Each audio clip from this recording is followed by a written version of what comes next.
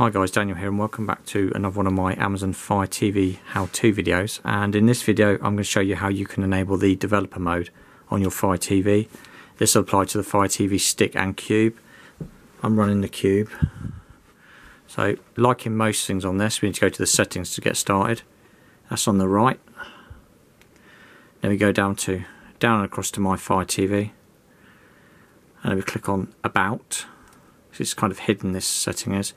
And on some guides it says your TV, but I'm making this in 2025 with the latest version of the Fire TV software, and this is Fire Cube. So what we do is we select on this several times. So 1, 2, 3, 4, 5, 6, 7. And now we're a developer. So now you've got the options to do what you need to do. And now once we go back on the page where we were, click on developer options. Now we've got the options where we can do debugging and install unknown apps. Thanks very much, and if you found this video helpful, please like it. If you've got any questions, please ask in the comments. Thank you very much.